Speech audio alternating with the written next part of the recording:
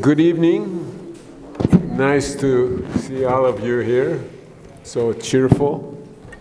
Let me tell you what the chronology of events will be. It's a little bit different than what we originally anticipated. Jeff will be here in about 20 minutes, a half hour, just having problems negotiating either the airport or the traffic. What we originally intended to do was to have Jeff discuss a competition for the Angewandte in Vienna, which is a school that Wolf ran for how many years? 12 years, 10 years, 15 years? 20? No, okay, for a long time. Yeah. And a school that is a distinguished school of architecture, one of a few unusual voices in architectural education around the world. And in that context, held a competition which could suggest the confirmation of the discussion that was taking place in the school for 15 years, meaning the result of the competition or the winners of the competition, or the strategy that would be in evidence, a conceptual model that the competition would represent, would in a certain sense validate or ratify what the school had done or stood for or advocated for a number of years. It turned out that for reasons that we could discuss, why the competition was what it was, how it was done, how it was juried, whether it should have been done, all of that, the sort of political intersection or the intersection of politics with the design content of the project, and this is certainly a topic. Kipnis's job was to go through the entries, or the entries that he preferred, and to talk about each one, not so much as a manifestation of what the entry represented in terms of its relationship to what the school had been, but simply in an abstract way, in a design sense, what the competition meant scheme by scheme, and in the end, I think, to pick winners and losers. And pick winners and losers based on the supposition that what had been picked as winners and losers was not what should have been picked as winners and losers. And the title of his lecture was Why Bother? Why Bother, which sounds a little bit like the title of a Kipnis lecture. But you don't know when somebody says, why bother, whether he's telling you why bother, meaning we shouldn't bother, or on the other hand, why bother, this is something that is really essential to us and to our cause, and in fact, we should pay attention, and we're frustrated by the nature of the result. So we could start out. We have about 20 minutes or so to talk a little bit about the context of the competition, the leadership of the school, and we just pass it around and let Patrik, and Wolf, and Hernan, to discuss a little bit about the context in which the competition was done, how it was done, how it should have been done, and so on. So, you want to start off, Hernan? Yeah. I'll take it from here. So, because we are kind of changing orders, I was planning to start so they could whine why they lost, but because we're not going to do that first, we're going to start from kind of the end of what I was planning to ask these guys.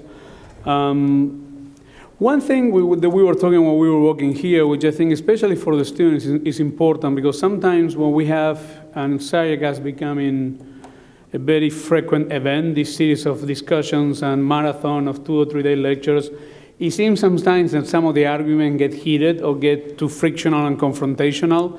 One thing that I think is important to clarify is I think these are kind of inside family discussions. This is splitting hairs. It's important for everybody to understand that the enemy is out there. So I just want to clarify that, because sometimes with this conversation, it seems that we go at each other's throat, and it's really kind of a familiarity. That's out of the way. So I thought that to start, there were one main point that I thought it was interesting for these guys to comment on it. And it occurs to me that, with the exception probably of the Bauhaus, and maybe IIT in Chicago would miss, there are not many examples of a school of architecture in which the building has some kind of direct correlation with the ideology or ideologies that the school is supposed to represent. And it seems to me that this competition with all the political, cultural, ideological, intellectual thing in place, it was a kind of a unique opportunity to define the next 20 or 40 years of the school, when the last 20 years was defined by intellectual and educational content. The next one, the building couldn't be a catalyzer to that, or not, which it would turn out to be. And I would like to open with that. I mean, do you think that there is a value in to have that architecture buildings, the school of architecture, the building of a school of architecture should have a direct reflection of what that institution produced on the intellectual level? It does matter? It does obligate anything? Or it's fine that there is a complete disassociation between those two things? Are you asking me? I asking you. No. Yeah, maybe it's particularly to the German speakers first, and then the California representative can respond. I mean, I think it is a great opportunity to have a school design its own space, and that opportunity was missed here, and it's really devastating in many ways. I mean, and I think that the school is unique in Europe, in continental Europe, precisely because it has a clear direction. There's a kind of curator, a dean, which doesn't exist in the usual university system, who can forge a kind of relevant, coherent trajectory. And I think it would have been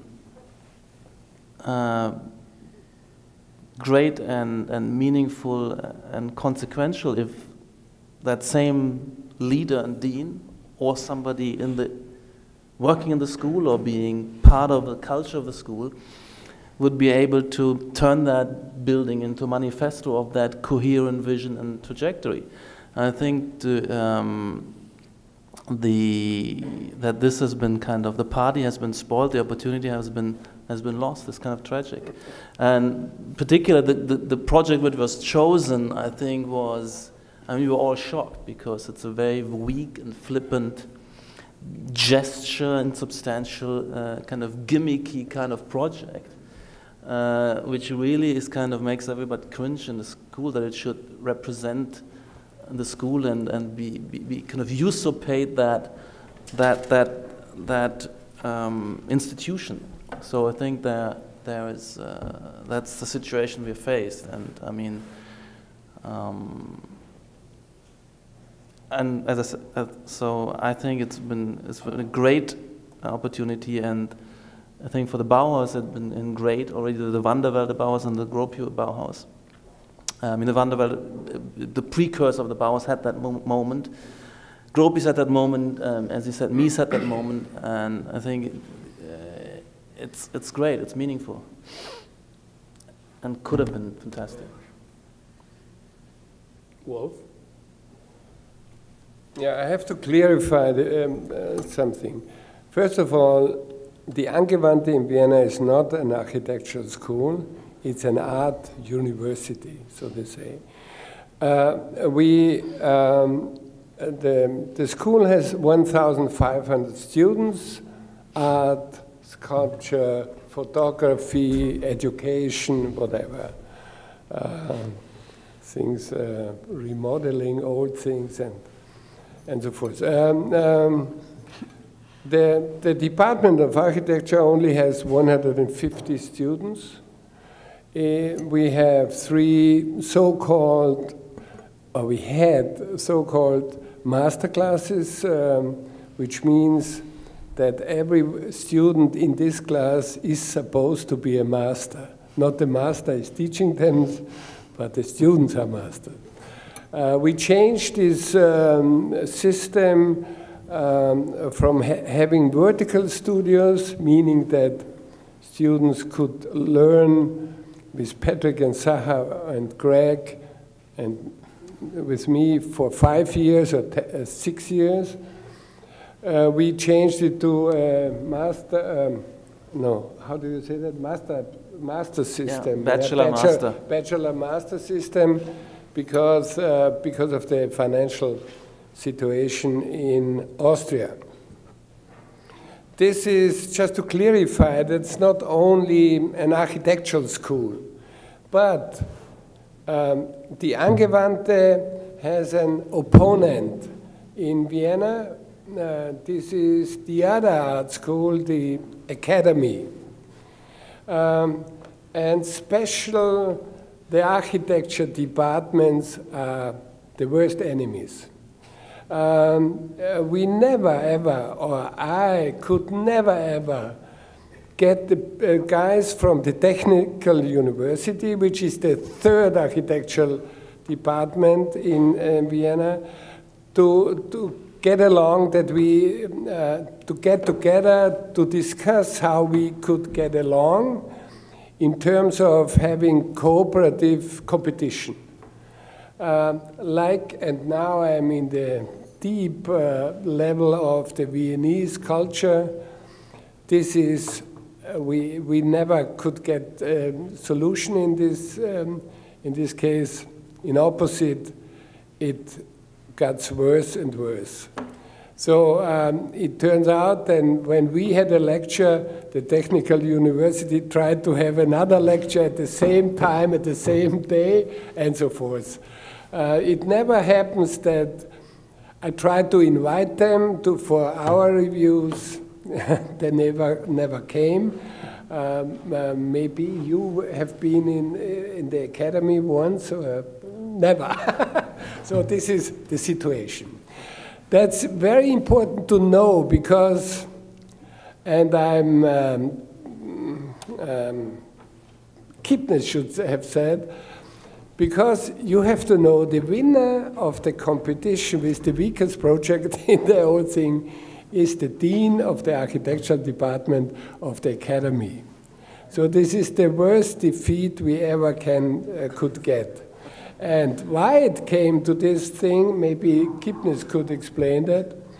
But this is what I would say a good example for the reality in our architectural business, meaning I compared it always with an iceberg.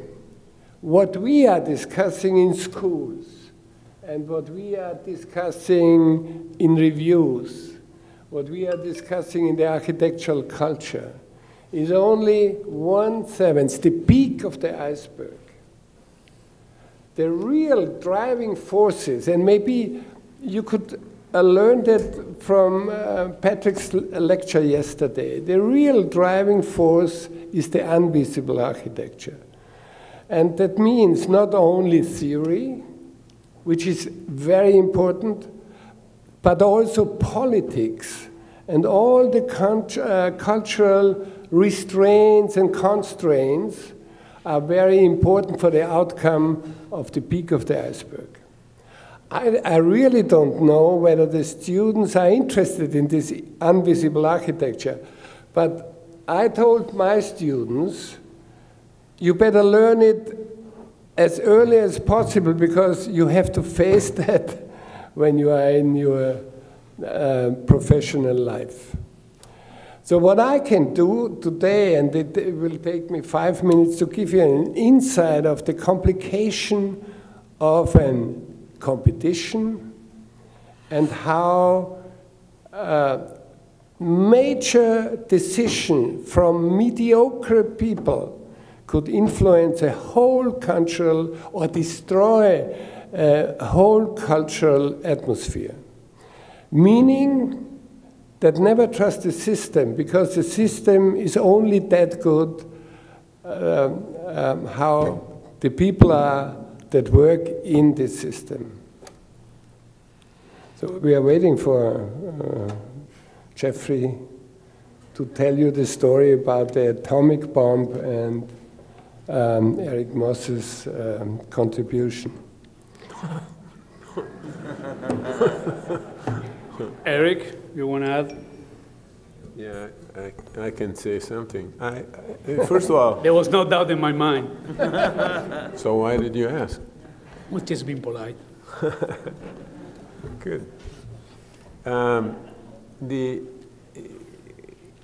We do see from America or from LA the Angewandte, I think, in a somewhat different way. And Wolf gave an institutional definition of all of the pieces of the Angewandte, which might be relevant in terms of the competition we did and the way we strategized about the building.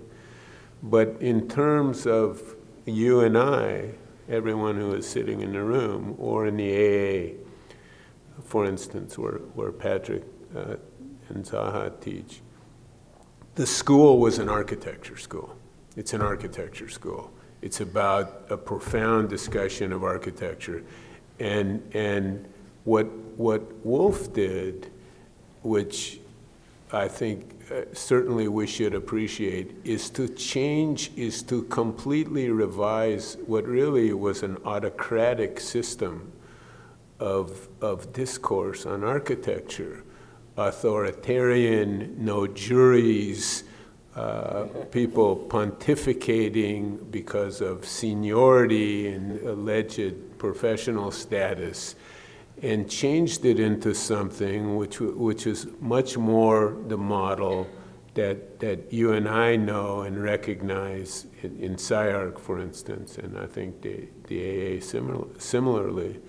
So I think a lot of credit has to be given to somebody who comes, it's for you a given, the context we're working in and the discourse we're involved in, you assume it.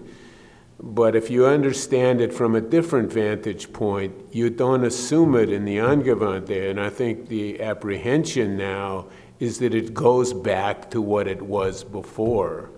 So I think, I don't know that this will happen, but without somebody pushing, you know, the admonition that you need to understand the political context, and I'm probably not to get sooner or later, it's too late.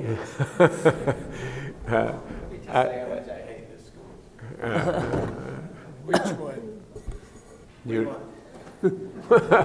Start talking. Set up, and we'll move to the original plan. So you want to wrap it up? That one other point about this: what Gropius did, what the Bauhaus did, what IIT did to put up a model. So this is worth thinking about. To put up an ideological model. We're talking about whether an opportunity was lost to make a building which represents what these guys did for 15 or 20 years. It's much harder to do that when you look at the context of the discussion that they were involved in. So it's not a certainty it would have worked, but it was an opportunity, I think, for sure, that was lost. You know what I mean? It's clear what the Bauhaus was, and the model of that is not so hard to represent. It's not so clear what the Angewandte would be in an architectural sense, as was unlike IIT. My idea when I did this lecture first time in Angewandte is I don't do juries. I'm not very good at competition juries because I try to take too many things into consideration. I can't keep my mind off of all of the factors, and so I just stay out of them. And I don't usually don't usually intervene. But in this case, I thought it was a really interesting project. There were interesting entries, and so I did this lecture about my personal opinion about what I thought as a critic, as a practicing critic, was my assessment of the project. So just quickly, this is the building, and I gotta not go too fast. I know, just relax. I'm gonna calm down. The heck is now what? Because they were going around. So this is, there's the old building, there's the new building. I know, this is the kind of old-timey building that, you know, there's two kind of buildings that are important. There's a new-timey building and an old-timey building. There's the school entry as it currently stands. And so that building on the left is that building over there. Okay? And you can kind of see the plan, although this is one of the competition entry plans. The basic idea was that the site between the two buildings was given to the competitors to add classrooms and offices and you know, just a general expansion of the school. Now, I'm just quickly, does anybody know who this is? Who is Saab? Who is this, Wolf? Do you know? Okay, this is one of the competition entries. But in any case, okay, what you're going to see is that the competition entries generally fall into a simple category of, so that everybody doesn't like the new building, likes the old building because it's protected, and so they're working from the old building, the new building to the old building. And you can see it's a kind of, how do you add to that old building? It forms a certain typology, and it just gets more and more out, as you can see. Finally, it breaks away. And then there's two entries. This is Holine's entry, which actually, in terms of its basic massing and partie, is not that far from Wolf's entry. And then finally, there's this, this is New, I forgot their name. Brave New World, I forget. What is their name? What, come on, what is their name? I'm sorry. Just help me relax a bit. New, come on, Wolf, what's their? Next Enterprise, thank you. And then this is Eric's. And so you can see, I mean, I think from a quickly formal point of view, it's very easy to read the approach to the project. It's pretty much confined. Now, so what I wanted to start with, and I'm going to cut all the jokes out so we can have a discussion. But this is where I began my life in architecture, with this page in this book. I think it's the greatest claim in history about architecture or revolution. It says that architecture has a political role. It says that it has an instrumental role. It also, we sort of make fun of it now as being far too naive. But I still think it is a worthwhile way to think about how we judge architecture in ways that are culturally significant as opposed to as service functions or in terms of trite criteria like contextualism. Now, the key to this was Le Corbusier's view, and most of you have heard this from me a million times, was Le Corbusier's sense that the ground was a place that could be changed from an supporting instantiated power through it being land into something else. And in fact, he eventually produced an attitude about how to treat the ground so that it changes from land to datum. So the ground becomes an important issue, and it will become an important issue in this. But it's not the only thing, but I just want to remind you that this is why we're here. This is why we're at this school. This is not why we're not at a service school or at an engineering school. Now, by the time of the mid-60s, the problem of the ground had left the question of leaving the ground with pilotis or stepping off the ground like Mies van der Rohe did. So the whole history, it became actually the whole idea of mobile architecture was a belief that the instantiated powers that architecture would like to form a resistance against were so entrenched in the ground that there was really nothing they could do, nothing to be done. So Archigram, Haus Rucker, Coop Himmelb, the whole architecture conformable movement was really thought of as mobilizing architecture so that it didn't participate in that relationship. And that was an incredible period, I think, of invention and thinking. It was also it was almost as naive as the first ideas of Le Corbusier. But it was it had a radicality, and it had an optimism, and it had a direct understandability of what its project was about. And so we celebrate that today. One thing I want to say as a basis for this discussion is you cannot engage a radical project today, or an adventurous or a speculative project today, by quoting one from yesterday. The minute you quote, you're out of the possibility of any political agency in the field. And so, you know all these slides. Just quickly, this was my one gag for tonight. This is called dental contextualism.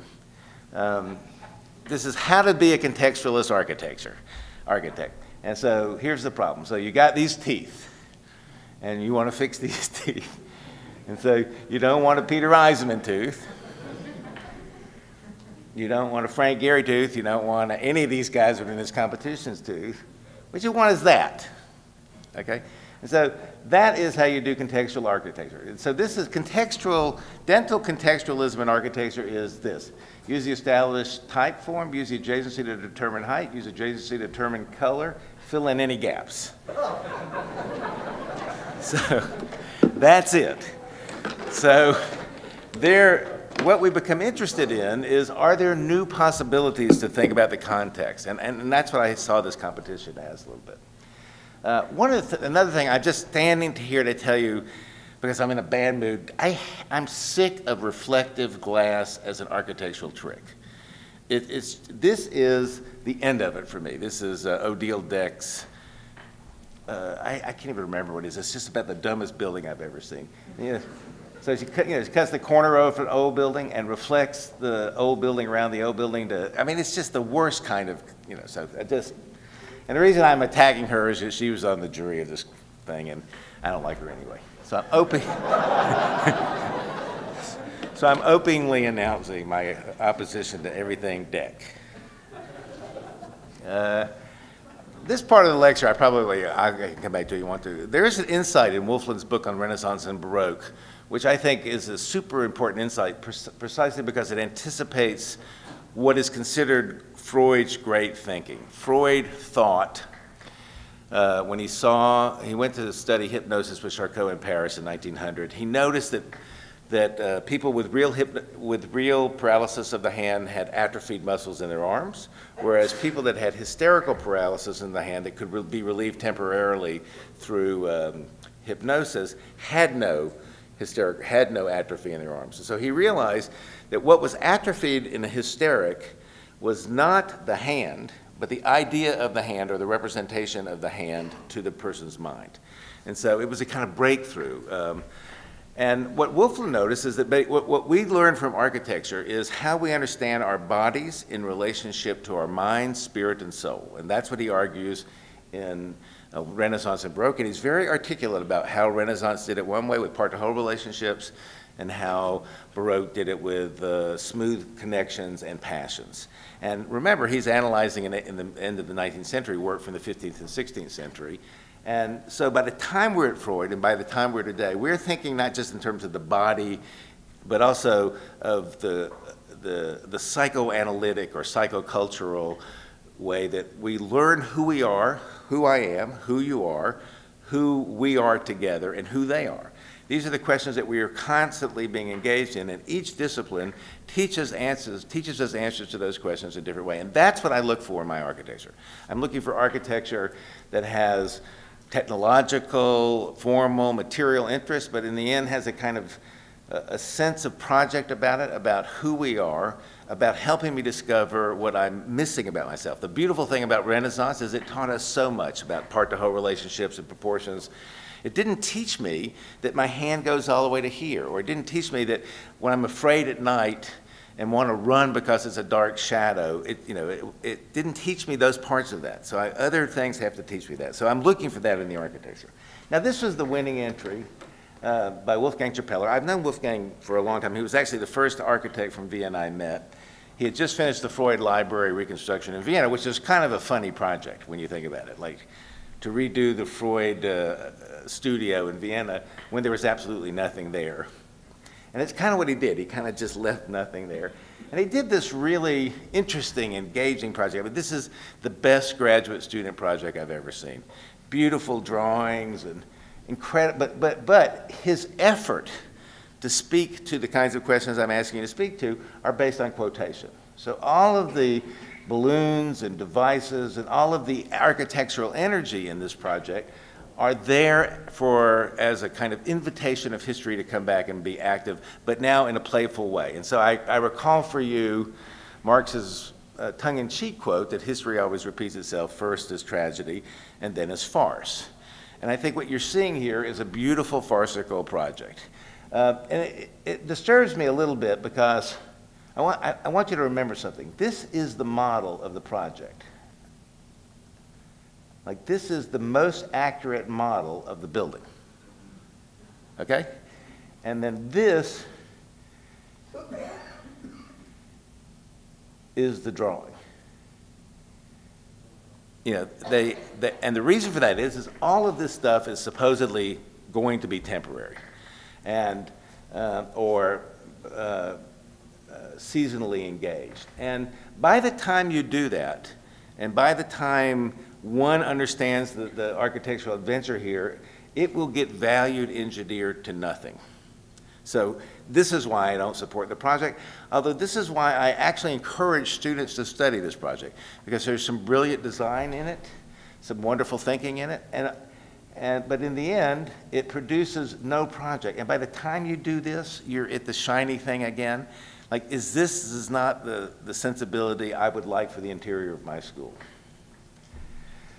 I think a better project was Asymptote's project by Hani and Lizanne. They have a similar attitude. It's a kind of fun house for students. But instead of using quotations, they go back and there is a quotation. In fact, Holein's analysis of Biedermeier geometry is showing up in the hexagons. But there's a wonderful use of technology, very straightforward partie. The geometry is interesting. The containment is simple. He's removed from the other building. He opens up the courtyard, or they open up the courtyard the most of anyone, except for the wall buildings, which you're going to see. And so if you're going to pick one of a project that sort of does what Wolfgang wanted to do, this is the better project. This is a project which uses contemporary technology and contemporary approaches to how one forms a community and how one behaves and misbehaves in a way that is current at the moment, and I think it's a really straightforward, very nice project. Say serious, what does that say? Serious fun, yes.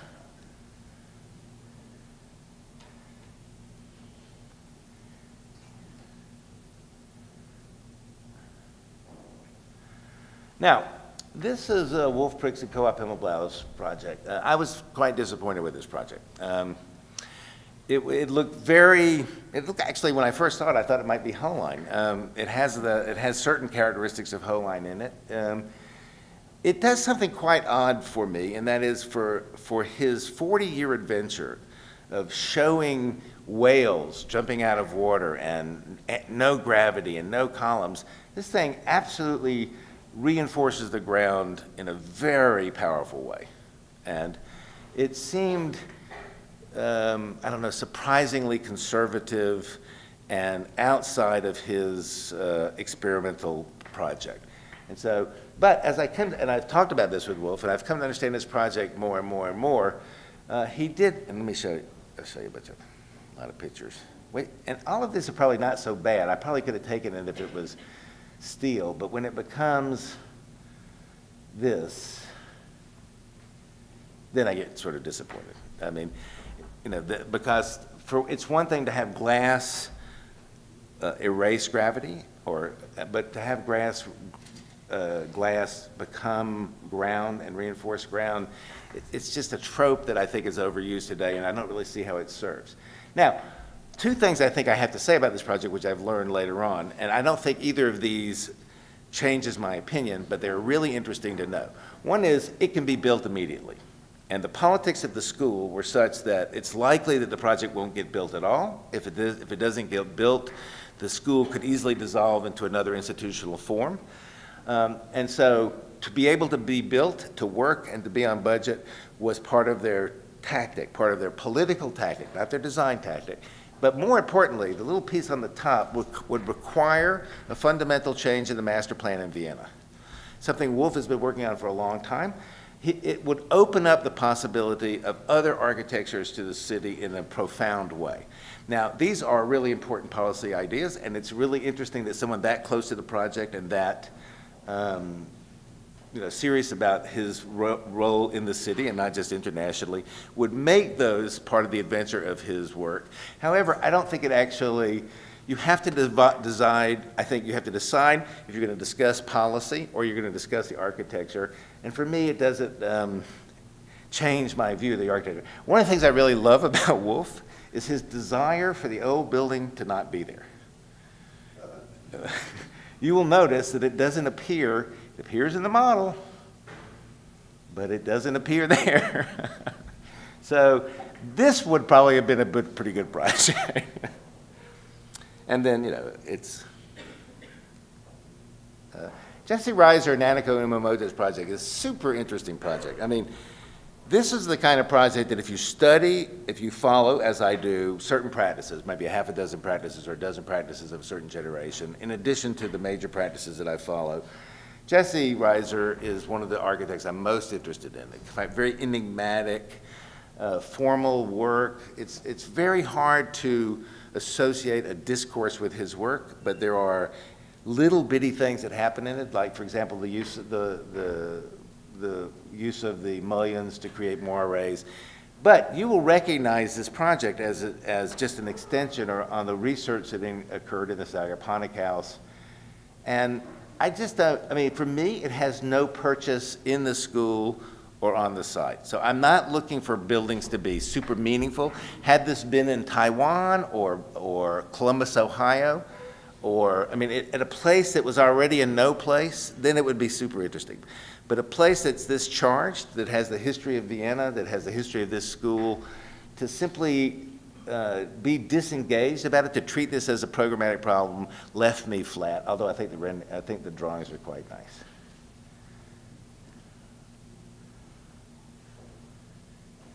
I'm kind of giving a capsule version. Okay, this is the next Enteprise. I didn't actually have this project before, and it's pretty damn good actually. It has one mistake.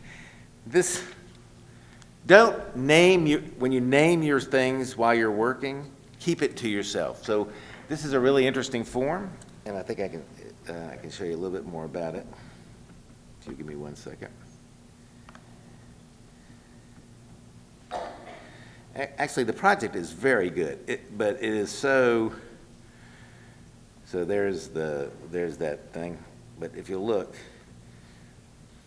but see, this is the cafeteria and stuff. And so there's if you look at the diagram, there's a great connection that they made between the old building and the new building, and they occupied the new building in an interesting way. But they call this the heart. And it looks like a heart, so don't ever do that. Don't nickname your project so anybody can, talk about removing the heart. The project is so over the top that it's impossible to take it realistically. But I think if I'd seen it before when I actually did this lecture in Vienna, I probably would have put it second. I think it's a really beautiful. It has great attitude.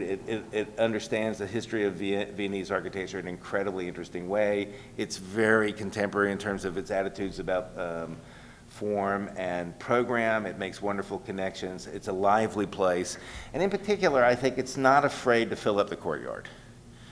I just thought, now, I'm not going to show Patrik's tonight because I heard that Patrik last night did the entire history of architecture from beginning to end in real time. So I assume at some point he might have showed his, but it was a very straightforward wall solution, very similar to Tom Main's. And to be honest with you, my sense of those two projects were they were asked to come into a competition by a friend. They thought their friend should get the building. They wanted to do a credible job. They wanted to do a serious job, but they really didn't go for it. They held back. I really believe that, and I think you can see that in the work. I don't think everyone should have held back. I think Sorry. It's your personal attitude. It was a stupid thing not to just give Coop Himmelb the building. It was just stupid. That simple. Not that I absolve Wolf for his participation in the stupidity. This is... I would do a lecture later on about why the Viennese are such an irritating bunch of people to be friends with.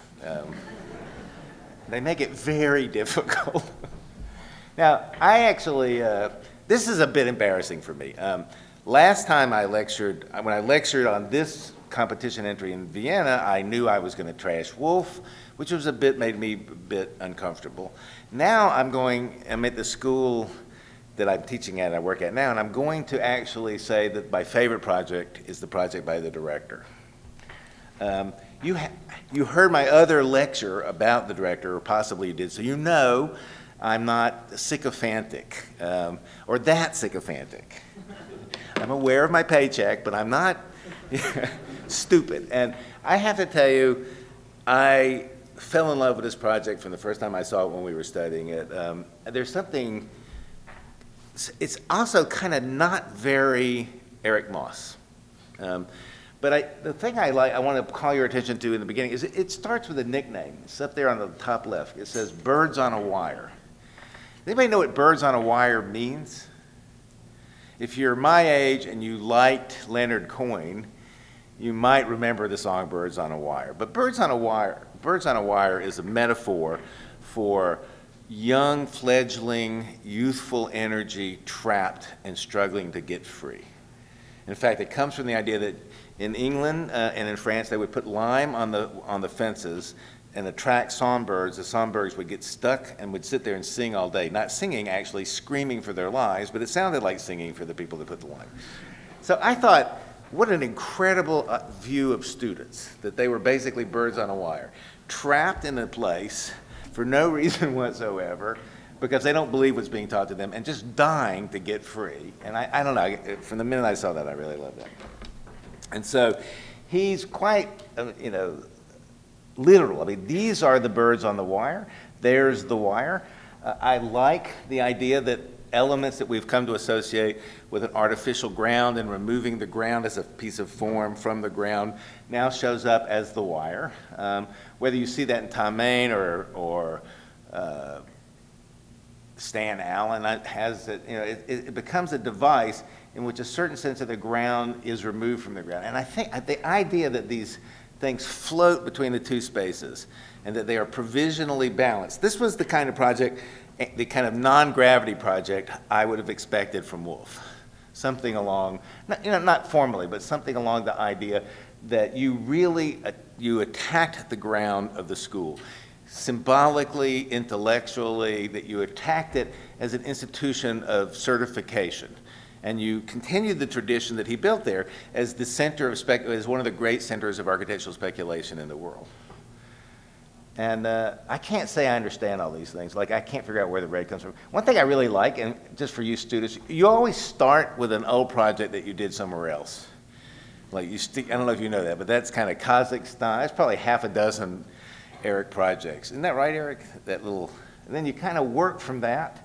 And then you put a big red thing in to show that you understand the program. This is very important. And that's the amount of program you need, and then you somehow make it disappear. And then everybody knows that you're serious about it. I don't know. I mean, the things are beautiful. I don't know how realistic this is. I don't know how easy to build it is or afford it. I do know that every time someone says to Eric, you can't build it, it can't be built, it can't be afforded, he does it once he's given a chance. And I also know something that I've learned from Peter Eisenman, and that is every architectural building comes in on budget. Sometimes it's the last budget, but it's always on budget. And so it has a quality to it which I've never seen in Eric's work, which I could not get out of my mind as being Haiduk-like. It looks like the houses of the suicides and even the staircases. It has a kind of clumsy, non-tectonic, very clear almost metaphorical project, almost figural, and quite poetic, I thought. And so those are the bridges that you know, you can, I don't, does that ring a bell to you? Does it strike you as being very John Haydick-like? And then it's got this, and the beautiful ground. And then I'll show you. There are some things that he mosses it up a bit. For example, the radioactive Holocaust view. So he didn't want it, the whole Haydick poetry thing was just getting too much for him, so, which is now famous. And then, yeah, those are the Haydicks. And these are the kinds of effects I love about John's work. So if you see these things, you can't help but sing that again. If you see that, you can't, like this is form work for a concrete pouring in Ohio State. Looks like a fantastic project. And when a project does that, it's not symbolizing a school, it's not actually doing what if I made a guess at what you were talking about, it's not doing what the Bauhaus was supposed to do. It's not stating a symbolic case for the school. It's setting into motion a host of architectural effects that might belong to the intention, might not. It will outlive any interpretation. One thing I can tell you for sure, it would have outlived any interpretation because of the degree of its sort of poetic ambiguity. I love things that are like high, serious art that with just one little trick become. It's very difficult to see David Smith again after. So I think John in the project. Now I showed this to begin with. The reason I show it again is you see these four guys. These are my favorite public art in the world, and I don't even like the artist at all. And now I've forgotten his name, Franz West. Oh yeah. And they're called the Lemmers, and they were put up by Peter Nerva. They were put up for 6 months.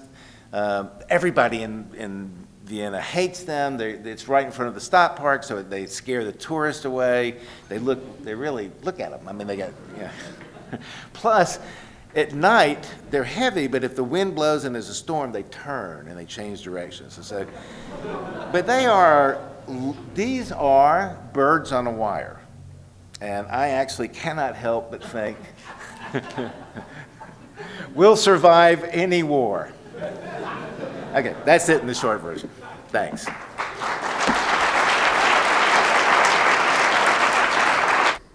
I tell you what happened after the announcement was done in Vienna.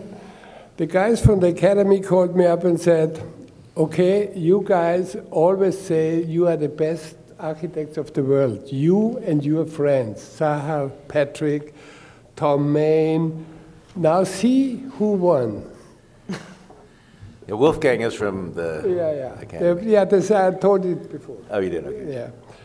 And the other one was that I got a call from the Department of City Planning of Vienna, who said, this guy, I know him very long, he is an idiot. But he is kind of, how do you say, neurotic. He's not educated as an architect, but he's educated as a geometer, but he thinks he knows about architecture. He called me up and said, why do we always invite foreign architects? You could see at the result, they never would be able to build in Vienna because they have no idea how to build in Vienna. And I tell you what, and this is a very personal remark. We built up together with, I was trained on SIAC, so to say, as teacher, and I brought the review to Vienna and whatever. So this decision done by a stupid jury, led by a stupid guy who is not an architect at all. He is maybe an illustrator of ideas, former ideas, which were very important in the 60s. This, Peter Cook is his name.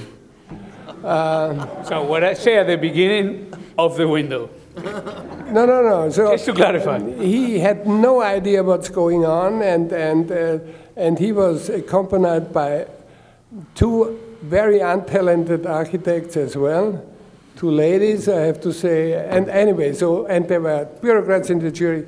So this jury destroyed 10 years of intense working against the bureaucracy of Vienna.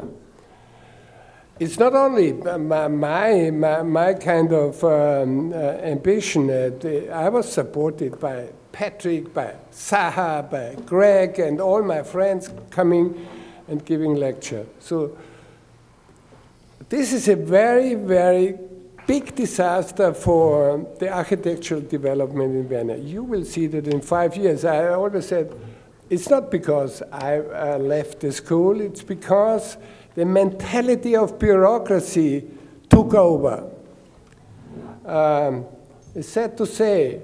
And what Jeff discussed was the kind of ideological projects which for sure would have been looked different if Eric would have got the first prize. I swear you, it would look so different. You would not be able to recognize it, because the codes and rules in Vienna to build, they are not complex. They are very complicated, because the mentality in Vienna, and therefore we don't have really good buildings in Vienna, the mentality of the bureaucracy in Vienna is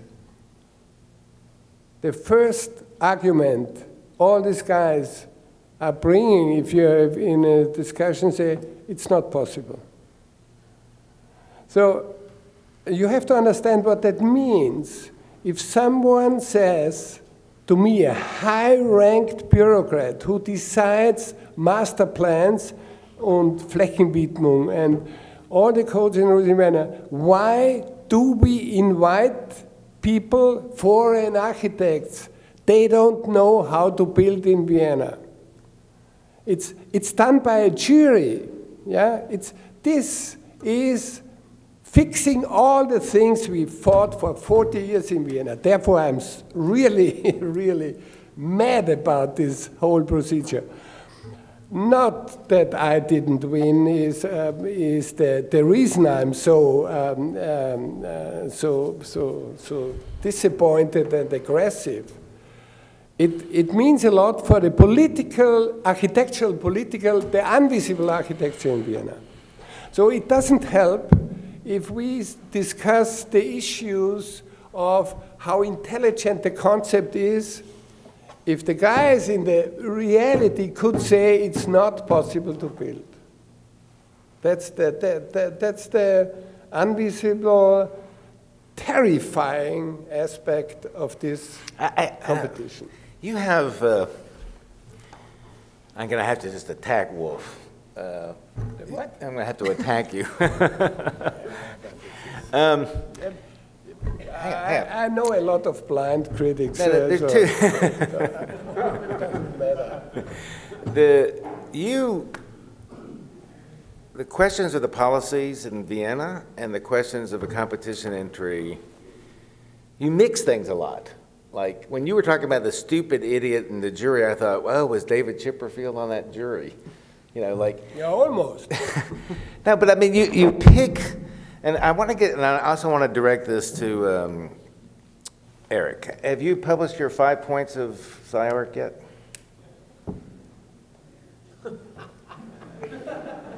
Yes or no? They're published on T-shirts. Are they really? Yeah. You got all 5 on one T-shirt? Want to buy one, $18. What is it like for egg? To use 17. Yeah, but 19. Not for him. But the last one is architecture needs its enemies. Is that right? Needs what? An enemy. Needs an enemy. And only one. Wolf believes this. The Bauhaus argument sounded like it. You know, this is. I don't have enemies in architecture. I have indifferences. But we live in a world today, and in fact, Freud says the opposite of love is not hate. The opposite of love is indifference. And so the mobility of architecture, the numbers of possibilities in architecture, are such that you can't actually identify an enemy and have it do you any good whatsoever. all it does is let everybody else run free. You know, and so when you try to do a project and address the enemies at the level of policy in the question of a design, you're going to fail. Whether it's an international jury or not, you are going to fail. You're going to fail with. Sorry to say, no. Let me finish my point. I came out here pissed off. I had to provoke somebody. I'm gonna provoke you.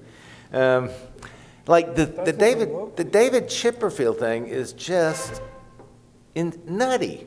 Just nutty. He's a blithering idiot. You don't need to tell the world he's a blithering idiot. There was a lot of great work at the Biennale. I don't know, I'm sure in the whole history of the world last night. But Jeff, hold on. Last week in a debate, an American politician, borderline idiot and liar, did that. The president chose not to, and see where we are this week. So I'm not so sure. Did you hear the debate? I'm not so sure sometimes you don't need to point things. I just completely misunderstand it, because I didn't attack Chipperfield, I attacked the topic. I understand. The topic, as if the fucking topic matters. He said, no, what he said that the architects are in a bad role because they don't compromise the real way, and they are too resistant. So what should I tell my student if I read that? Tell him to go to the Biennale and see Patrik's project. It was you know, I had stuff in it. I'm really proud of it. I saw all that stuff. Okay. Patrik did an absolutely defining project. Whether or not you like the tree form or not, I'm sure he showed it to you last night. But the integration of robotics and parametrics is now saving what had already been called dead, and that was the parametric style movement. So I mean, it was a you and I walked through the Biennale. I saw brilliant work all the time. Yeah, but we're getting a little bit confused. No, here. I want to. Nobody knows what we're talking about. All I'm saying is we have a lot of the conversation tonight is you got to know your enemy, whether it's the master planner. No. But wait a minute. Or David Chipperfield. Wait a minute. Or you. I'm not your enemy. No, but your claim that we need an enemy. No, but this is a conceptual idea. It doesn't mean you have to, because you don't like Romney. This is not a political discussion. It has to do with the content of what you're doing. And it seems to me, so this we could discuss, if you want to move the discussion of architecture, if it's not a fixed state, it's not a steady state, it's moving. It's not static. And if you're interested, it will move. And the question is, who moves it and how does it move? And the entrenched point of view, the way that becomes the way, meaning allegiances, affiliations, rules, whether it's Philip's book and it says, you want to be a modern architect, kid? Flat roof, ribbon windows, pilotis. There's another argument, which is that the teacher ought to be saying, don't do what I do, take me on. Take me on, because whatever this is my hypothesis, so he would disagree with that, but if you say, this is the way out of a certain, what he referred to last night as a chaotic, he's talking about what he called deconstruction and the interrelationship of pieces, and then they're not precisely described and defined. This is an interest, whether this is true or not, which became a kind of formulation, a way of making imagery. And after a while, radical, not thinking, but repetitive imagery in the form of something that is already a little bit tired, it became a rule system. And I'm just saying, I think what you have to try to do is you have to try to move that out of the way. But it won't move very easily. What Wolf is talking about, he's talking about a political, I mean, what do they want to do in Vienna, really? They want to retain what they have. They want to retain what they are. And however they stratify the regulations, it's designed not to do anything but what they already do. So if he makes a project which lifts something in the air, which you can't do, so this is whether he did it artfully whether he did it No, I understand. in a poetic way. You have to get that too. But the poetic way is also addressing the kind of sameness or homogeneity which is particularly entrenched in that city. And when people say to him, you can't do it because you're bringing in people who don't understand it, actually they do understand, the people who come in. The people who come in understand what you don't understand. Guess what? That's why we brought them. So if they bring Patrick, or they bring you, or they bring Tom, or they bring Jesse, whoever they bring, they're looking for a voice, he's looking for a voice which will turn the context around. You have to do that. It's very hard to do, and even if you do it for a little while, sometimes you do it, this is what we were talking about when you're screwing around in the airport, that the building might have confirmed, or the limo, or the traffic, The building, no, if they make the building, you could say there are probably 4 or 5 projects that would have done it, and you can argue the difference. That would have ratified an era in a way, even if they turned the school back over to these other jokers. But the presence of the building and the strategy of the building would stand as an adversary for all of the things that are not only repulsive in Vienna, but create these kind of fascinating tensions with Canettis and Schoenbergs and all of these guys who run away and run back, you know? So there's something about it which is magnetic, and this was an important moment for schools and for that school and for that city, and for whatever combination of reasons we failed to, this is the enemy. And the enemy is particularly entrenched. This is why LA is so different, you know? This is indifference in LA, which is in many ways, it's a difficult situation, but it's a different kind of situation. You know, you have to look for an adversary. Oh, you want to do that? Do it, you know? It's different here. And to mix the two cultures, which happens, you know, look at a building in LA, look at a building in Vienna, and you put it on the cover of Fudagawa or something, and but they're very different. So the architecture does need an enemy. Okay, but the title of the thing is Why Bother, so I'm going to try to bother to add to something to this. But this also, what you guys are mentioning and the comments and so on, also it's kind of scary. I mean, if an intellectual project of architecture is so fragile that a small expansion of a building can shut down such an intellectual project, we are in trouble. So in that case, I mean, if we need an enemy or not, that is to be discussed.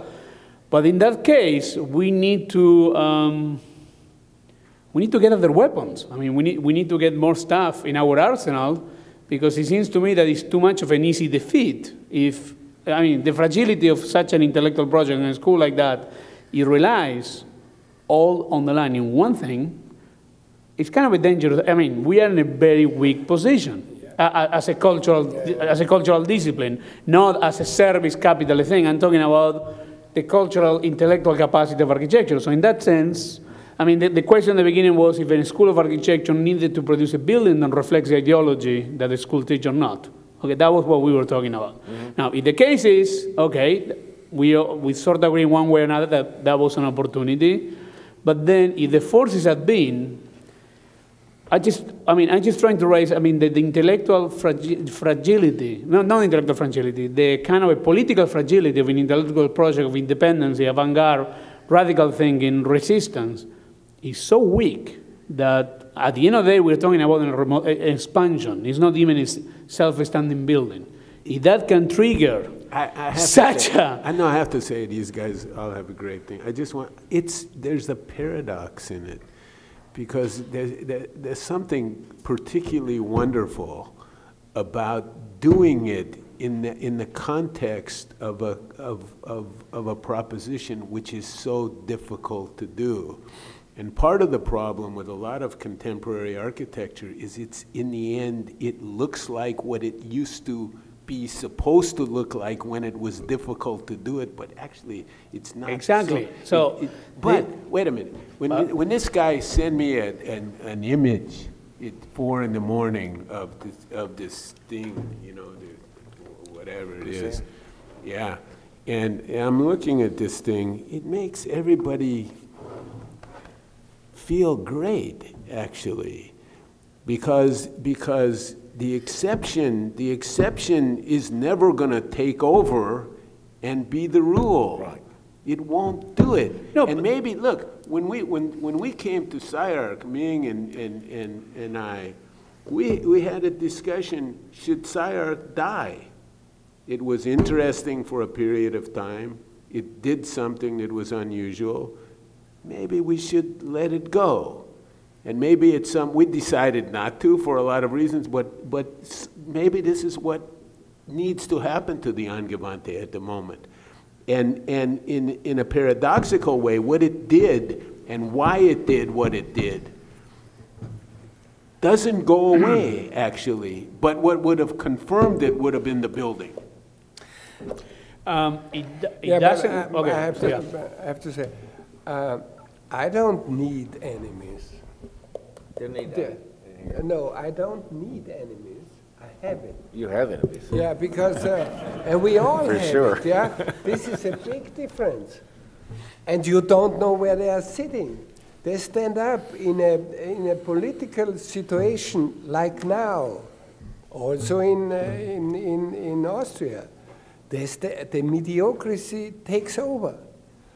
So they were quiet a long time, but now they stand up, and if they kill someone, all the others, they are happy. Peter never had to leave. He was fired. He was an exceptional museum director in Vienna. He was fired. Peter, hang on. Yep. Let's just be honest.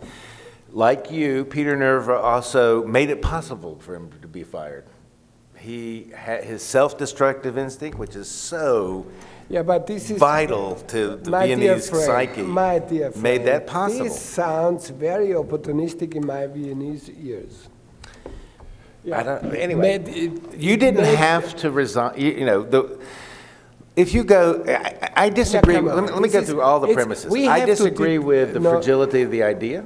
I disagree with the Jeff, mine was not an affirmation, it was a question posing on you. Let me ask you a question. Is that fragile? Can I ask you a question? Is that fragile or not? Can I ask you both a question?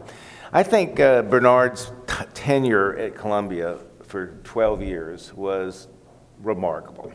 It was a bit good luck. It was, by the way, nothing he believed in. Just, we should be honest with each other. All of what happened at Columbia and what he fomented and what happened at that, and so many people who came out of that, was not really something that was his own ideas, his own thinking. He didn't do it. He never did do it. Never started to do it. And then, do you think the Lerner Center at Columbia confirmed that? Had anything to do with that? I don't think so. More importantly, it was the death of it through Mark Wigley, the rapid, immediate, intensely brilliant disassembly of it, which has now put it into our psyche.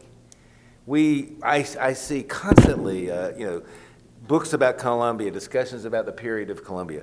The Russian constructivist movement, where's Dora? I need some dates. 1914 to 1920, okay? 1914 to 1920, not one building. We are still working through those problems. So I just don't believe that the world of architectural ideas works the way, I think the role of building is very important, just like I think the role of the performance of a composition is important. But I think the ideas and the history are in the composition and the context, and that's where the culture lives.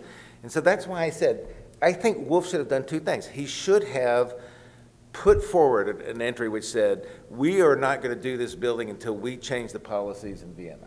Just that. You don't mix the building with the problem of the policy. And I just, for me, this is what I keep saying, there are really interesting problems, and you are probably more expert. I mean, that he's constantly, like the column that comes up at Poussin that doesn't have to be there, I mean, he can solve any kind of problem. But when we start to think that the building is going to carry our ideological flag for us, is going to do the work for us, we are seriously mistaken about our effectiveness in the world. It's actually the discussion of the building after the fact, whether it was built or not. I mean, you know, Melnikov, how many buildings, you know, the most, you know, I don't know if you know this, the most vivid built building by Melnikov in the world is the RCA Music Hall in New York, which he came and consulted for after he did the Sleep Hotel. So he was the consultant on that one building in New York. No one knows that. And so I think we should teach the importance of the building. We should teach the importance of design. We should teach the short-lived nature. I mean, from Renaissance to Baroque is 24 years. Periods in architecture tend to be between 15 and 25 years and have not changed. So our problem now is we're really on the verge of going into I think the disastrous situation of contemporary music or pop music or non-classical music, in the sense that it is so easy to proliferate. The technology is so easy that there is nothing anymore left but short-lived interest. No discourse, no history, no memory. You know, it's just now everybody buys Ableton, and when people figure out that Rhino is easier to use than Ableton, then watch out, because it is easier to use. And I just think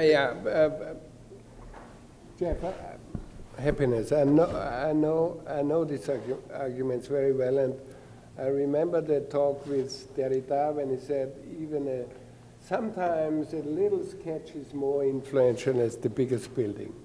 But I think if we only talk in architectural terms, only architecture will come out. I saw yesterday Slash playing Sweet Child of Mine. Yeah, he was playing a fantastic guitar. Who was? Yeah, Slash. Slash. Yeah, he was playing a fantastic guitar. If someone would have plugged off the power, no one, really no one in the rock and roll fame of Hall, no one would have heard him. So if you were not able to publish your thoughts, what would you do? And I think my point of view is I really like to build my drawings. And I'm going for it. And I figured out and I experienced that I have to do politics as well. Let me ask you a question. So not only discussing the peak of the iceberg, but showing it's also very, very good for our young colleagues to tell them the experience we made so that they can avoid or find a new strategy to overcome these idiots, our enemies. You're right. The mediocrity. Why isn't your Angewandte competition on your website? On my website? Yeah, when I went today to look up some more details. You mean on which website? When I go to Coop Himmelb and it says enter site. Sure, nice. And I look for... Why not? Why not? No, because okay, I can tell you, put and you your mentioned buildings. Yeah. You tend to put, you're more interested in your built buildings than the effect of your work. And I love buildings, you know, but buildings don't do the job. Yeah, you can judge, you never can judge a building via rendering. That's true. So you have to step in, you have to walk around, because you need time. Time is a very important factor. That makes your audience about 6,000 people a year at best. What? I mean, what you're saying, look, Beethoven was deaf. He looked at people's scores. I mean, you know, this is such an old argument. If you're a composer today, you never hear your music. You write music, you send it to other composers, they read the music, they understand what you're doing, they understand that. You got no chance whatsoever to actually ever hear your music performed. None. You know, I think architecture is not only the internal discourse. That's true. You are only within the internal discourse, but there are some. That's where some of us who live and breathe in that internal discourse to transport it outside, make an impact, and change the physiognomy of the built environment globally. And for that point, it's important that some of these ideas get built. They get built in, and I agree, internally it's nearly the same, but only nearly, whether you have a fantastic project, competition entry, which was never built, and makes an impact and carries on. But some of these fantastic projects need to get out there, get built, and that's where modernism built itself up with Villa Savoye, with the Barcelona Pavilion, and builds on that and rolls out then and transforms the physiognomy of the built environment globally. And I think and institutions are extremely important, and I think they are fragile. And that's, I was talking earlier about the importance of dean and leadership and vision and curating and coherent educational research enterprise, which exists here, which is Wolf's achievement at the Angewandte, and it's in continental Europe the only one. And they are fragile, and you can see it with what happened at Columbia, how important it was, how it developed a movement, gave space, gave exhibition space, gave the possibility to build talent. And I think that is very fragile, but I do believe at the same time that there is enough, those people who were formed at Columbia then spread out and went elsewhere and reseeded and rebuilt. But it remains something to be fought over, and I think I'm worrying about capturing and recapturing some of those institutions, powerful institutions that have been lost, because the project I'm trying to build and we are participating in is in the last 5 years didn't progress as fast as we were hoping it could 4 or 5 years because of the recession.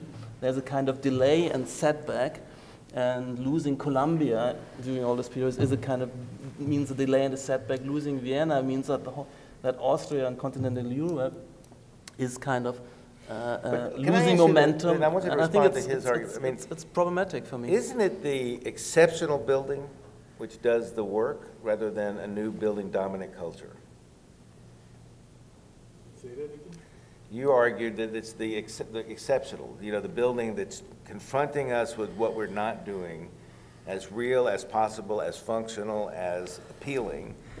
And then when you see it there, and it's nowhere else, then you are aware of the degree to which you are suffering the onerous weight of habit, custom, and Yeah, I mean, I think we have to be a little bit careful not to do too much Salvation Army self-pity for architects, Well, I mean, the people at the table are doing okay, and they're saying in many ways what they're also arguing is difficult to say. So the lesson is it's important to understand that people who are making legitimate points about the difficulty and the opposition and the bureaucracy and the mediocrity have also figured out ways to dance between those obstacles, at least from time to time. So it's doable. And I think the exception, I mean, what's interesting to me is the exception is important. I just want to make sure that the exception continues to be exceptional. At least that's the aspiration, and it doesn't fall back on a kind of we know how to do this. I guess this is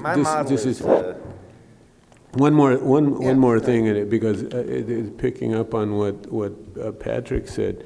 A lot of this depends on who you think is the constituency for architecture. Yes. Who are you talking to? Exactly. I mean, I know by the time Wolf and Tom and I and you and Stephen and so, how many times are we going to sit on a jury?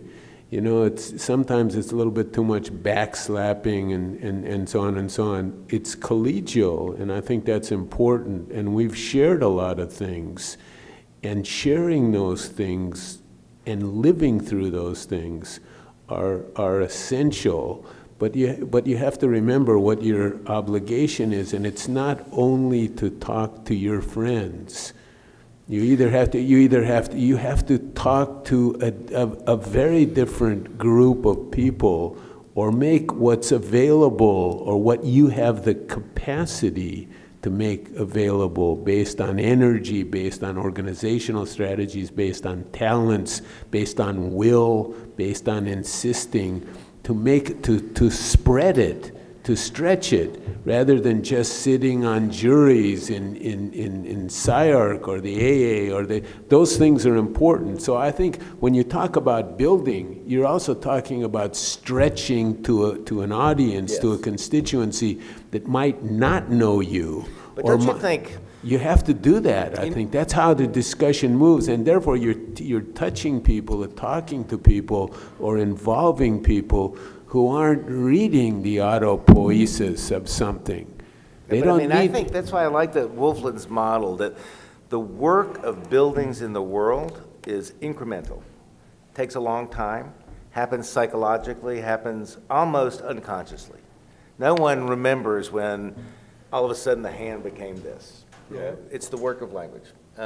The work of the discourse. But you can't control, that's something you can't control. And obviously some of it is very quick, and cultures are different, and responses are different, and the time of response is different over long periods of time. If you want to go I remember wandering around Istanbul and this Sinan, whose work I didn't know, and sending the name around, and they sent it to this guy, like, who the hell is this guy? Built 500 of these things. Still didn't get too far from Istanbul. It's been 500 years, you know? So you don't know how, and on the other hand, somebody makes something in Incheon or Guangzhou, and it's all over the place. Patrik, because I think, Jeff, you have to leave like in 5 minutes. I have to say, this so sucks. I just can't even think. I got 30 minutes. You have 30 minutes? Yeah. I mean, we don't have to stay for 30 minutes. No, I just said, no, if you have 30 minutes, because if not, I thought it would be good if somebody want to ask something. Before we keep talking. I just would like to add a very personal remark for me. You know, when you showed all these images of the models, especially the model of Next Enterprise, which were students from our school, a long time ago, they were students of my class. I really wanted to see that built. But it's impossible. It's really impossible because there are so many codes and rules, ruled by bureaucrats, not by intelligent people. They try to get over these rules. You could do that, And we have to fight these guys to push them back, in the holes where they come from, just to be free to do so. I personally know how tough it was to get the library, your library in Vienna, through the jury and through all these things. This was a terrible fight against all enemies. And we won. Finally, lucky, whatever. Strategic, very clever, but we won, And Eric's disastrous academy would be a really very important contribution to the architecture in Vienna. But right now, it's not possible, and in the next future, it will not be possible because of this disaster decision. And I swear you, Wolfgang Tschapeller's project after, how do you call it, value engineering? It will look like an insurance. Okay, so any questions? We have to get through that. Why not? Wait, did you read that thing I told you to read? Okay. If I understood correctly, this whole discussion is that it seems that against architecture there's an enemy to a certain extent that is not allowing us as future architects or architects to do what we want. So the question that I ask is, do we, especially that I'm a student, do we teach students, the next generation of architects, to be aware of such things as a primary, how to say it, structure within the discipline, so we know what we're up against in the future. Because you say, Wolf, you say that these guys don't know what we're talking about. They're not architects, so, but yet they're out there, they're dominating the cityscape. So as future architects, isn't it your job to teach us that? But it doesn't exist within schools. I've never seen that anywhere in the world. Like how to fight that. You will get bored after 5 minutes. Yeah, This is not what we try to do, and what we try to do, or what we tried to do in the school in Vienna. We try to tell the students, you make craziest thing you can imagine, research on any level, follow Patrik to the end. Patrik to the end. But you have to think, you always think that you want to build it. Otherwise, it's an academic discussion, which is okay. But sometimes I think, okay, it's my point of view, sometimes I think I always wanted to step into my head to see whether I was correct or not. This is a, you know, space you cannot draw. You have to experience with time. And you have to walk through the space in order to know whether it was worth to design it. You know, just to quote Patrik, when I was, the first time I saw the Maxi Museum of Saha, I really was smashed because I never ever could imagine the quality of the space from the rendering or from the drawing. I always hoped it will work out very well, yeah? And finally they got it. But it has to be proved by 3 dimensions. So this is what I say. And but would you want every building in the world that you walked into to be incredible space? Not every building. I mean, my problem is. Yeah, I know what you I have 2 problems. I don't think we're in any rigs that ever happened. I don't. So. But Liv, I once the last thing I wrote about Danny Libeskind said, I have to admire a world that can build his work or be more interested in his work than I am. Like, he's building everywhere. He's doing. I don't like it. You know, I like him. I like to think about it. All you guys are building a lot of stuff. You know, as long as you don't want to be world making, which he does, I understand. Yeah. We're gonna isolate the world making guy and discuss it in a second. As long as you are trying to show. There's something appealing about that too, right? Yeah. You know, because in the end, to be honest, in your office. the answer. But the answer to this guy, I mean, Wolf is wrong when he says you follow Patrik to the end, because we don't need more guys following Patrik to the end, maybe chasing Patrik. This is a little bit different, you know, because following Patrik means it's chasing, overtaking.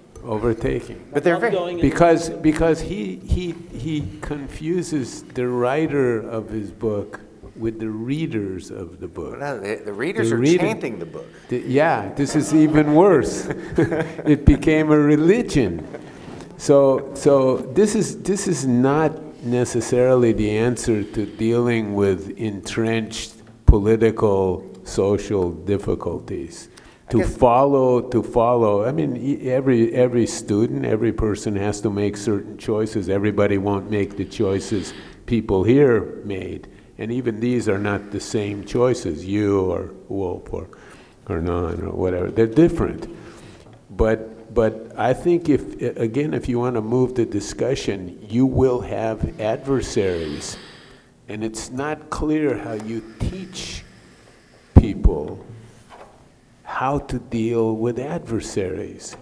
You know, like this guy, his dream is to work for, don't get insulted, but his dream is to redo the donut of Google or dump it, you know, but Google as a kind of mega force in the determination of content in the environment in the world now. Therefore, let's make Facebook, let's make Google. You know, we didn't say ExxonMobil, did we? You got to be proud that we have at least given birth to one insane megalomaniac. I mean, you know, he's the thing that justifies our existence. But here's what I guess the other, you know, I think. God, what I would say, go and read Sun Tzu, go and read Machiavelli, and don't use it to pass a test. It's not about a test. It's not different actually than what keep Wolf, your friends close and your enemies closer. But if you have to build it to feel it and to experience it, so reading those things isn't a matter of education in an academic way. I mean, to the extent that you understand those things, I think you understand something which is intrinsic to the structure that you're working with. It doesn't only belong to architecture, you know. It might belong to art or to politics or to music, to a lot of things where people who have unusual things to offer have difficulties. In some cases, they can't do it at all. I think you have to be ready to fail, I think. You have to be ready to get crushed. I think if we taught you effectively to win these arguments, the arguments would just get tougher. You know, there's never going to be a point where we know how to, you know, we've talked the world into listening to Charles Ives every day. You know, or built like every building is Wolf Prix. That was a guy who never saw his work performed. I think he listened on the radio. He's never. And he sold insurance. He was a great insurance salesman. But here's what my point to you is: how does it work? We are hysterically attentive to small architectural effects as if they're huge. That's what we are. We are the audience. So we look at a cantilever and we go, oh my God, or we go, oh, I'm so sick of cantilevers. You know, I mean, I'm so sick of glass. Yeah, I'm sick of glass. You know, we have big feelings about things in the world that are so trivial, virtually no one notices them. But well, wait a minute. Why are they trivial? Hang on, let me finish. But they matter to you. They matter to me, and I want them to matter to more people. But I know that's not going to happen. But is that what makes them matter? No. What makes them matter, here's the story I want to tell. When I was in 20s, and I would go to movies, and I was listening to contemporary composers at the time, Ligeti and all those people. And Lady Gaga, you know, just, and I would go, and everything would be Tchaikovsky. Everything you would hear would be romantic music in a movie. And you would go to a concert, and they'd play Charles Ives or Ligeti or Warren, or anybody, and people would boo and walk out. Now you can't hear a movie without a contemporary score, and it's everywhere. And there is the move from avant-garde to mainstream. Yes, there is that move, but it's incremental. You know, Mahler was mainstream, and in the 1940s, every movie was underscored by these new radical moves and moods, and I think that I would say the same applies for what we're talking about. I mean, there's a kind of temporary condition where there's a kind of minority who sees potential, who gets excited. But I think it's a fetishism not to ask whether this can expand and can mean something advantageous and congenial to the overall progress of civilization, which I believe some of these new techniques, values, ways of working, ways of allowing the complexity of society to come into architecture and out of architecture and be brought forward. It will be what carries that civilization forward. And I think every single building will be influenced and be forced to pick up that new global best practice, because every single building in the end is designed by an architect who is brought up and in a new culture and a new discourse. And for instance, there are these dogmas and taboos in the end which make a difference, which make an impact. And I think when you get excited about certain ideas, and you've been super exciting inspiration in my growth as an architect. It's because I saw the light that this really means something profound and powerful for urbanism architecture on all scales everywhere. Of course, these are principles, and I don't think they're kind of simple, banal recipes and sterile. They're kind of self-expanding principles. So, but I mean, and I remain excited about them. But I'm remain exciting about them because I know that we can win over important clients. So, for instance, when we went out in Singapore, Istanbul, Bilbao with radical master plans, which would have seemed outrageous and different and extreme, but one can kind of present the advantages, the rationality, the openness and context sensitivity of these ways of working. You win suddenly.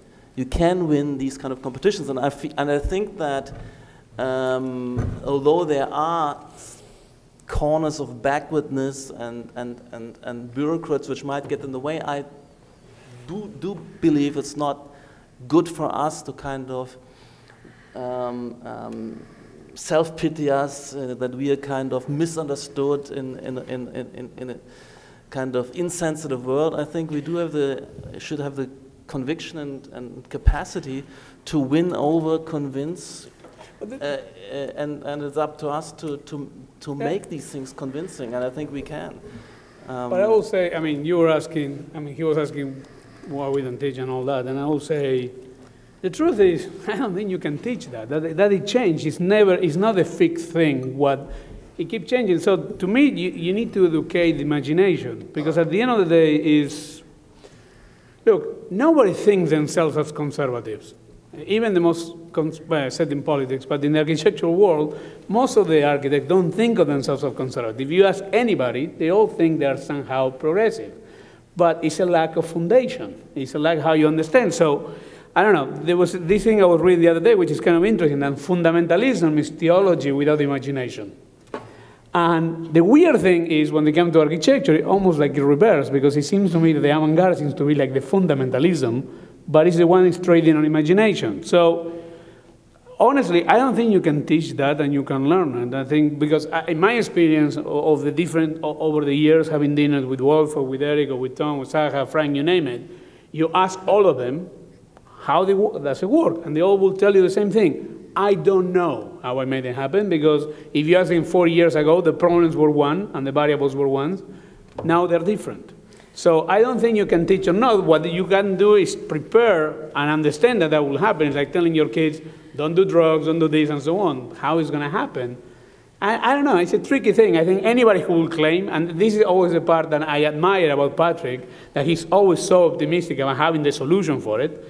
And I want to believe him, but well, but look, I'm always an example. For instance, the creation of Chicago, the 1960s Chicago. Isn't that an amazing extrapolation of a moment 30 years earlier? Yeah.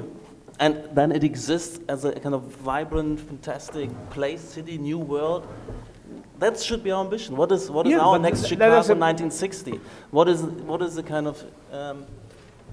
Anyway, any other questions?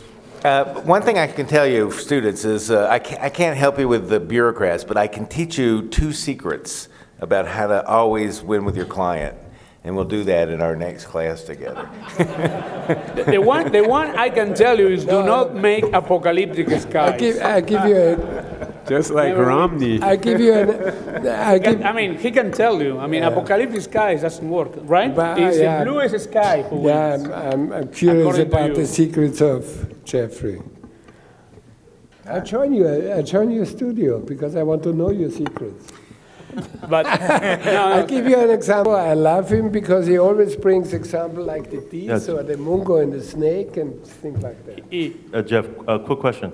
If you're a filmmaker, basically from what I can understand from your position today, would you say that a very good screenplay and a very well-drawn artboard will equal a very well-made film? Yes. You would? In the discipline. Huh. I could tell you film school interpretations of films that you liked. I can make you hate films. I can make you hate Forrest Gump right now by telling you the interpretation. Pick a more difficult one. Yeah, I mean, that's what the fact. The fact is, yes, I believe what you're saying is right, because people don't when you go to a movie. Most people that go to a movie aren't in the audience of film. They're going for entertainment, or they're just going. It's like they go, they see the movie. It lasts for a couple of hours after that, and that's it. There are certain people that have a hysterical attachment to it, that every detail, every shot. If you watch The Simpsons, you basically see the history of Citizen Kane's points of view told in cartoons for 20 years, so much so now that everybody around knows those points of view, which at one time were, when they first produced the film, there was concern by the producers that no one would understand what it meant to be in the lights looking down at a body. Like, they just thought it would confuse the audience. We do retcon jump cuts today without a second's notice on TV in every show because of the Godard non-diegetic cuts. And that's why this was originally great. That's right. Because but you don't it proves, retrospectively, you realize how great it was. But without that following, without that proliferation, it wasn't actually so great. So I believe in what succeeds is great. And I want to create. Yeah, but I mean, what succeeds for us guys is that they build. You guys Yeah, build. but wait a minute. What do you mean? What? You don't want to say what succeeds Let's is do great. movies. Yeah. Yeah? I used to say that. What succeeds is... I used to think that... What succeeds may be empirically so. It's our job to say whether it's great or not. For one time in my life, I had a criteria that the best movies were the movies that were cost the most to make. And so I thought Waterworld was like the world's greatest movie. Even though it sucked, I thought they spent $200 million. I get to watch a $200 million movie for $5. Any other questions? Okay. I gotta go. Should we call it a night? Yeah. Okay, but really hold on. Tomorrow we have the last of the Patrik Schumacher Fest. We went from 2 hours and 45 minutes to 2 hours. Hopefully.